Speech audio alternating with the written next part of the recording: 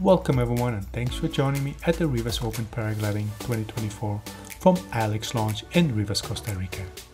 Today's practice task is a race to goal of 40 kilometers in the valley between Rivas and around San Isidro. After the start, it goes over the pines to San Isidro where the convergence is booming. I take the waypoint at the cloud base and make a U-turn back to the pines to take the second waypoint. From there it goes up and deeper into the valley on a line next to the river. I catch up with 7 pilots and with excellent conditions I continue to the far east waypoint surrounded by many pineapple fields. Here I make it on top of a small kegel towards cloud base. We all take the most southern waypoint and next it goes back to Rivas under an amazing cloud base.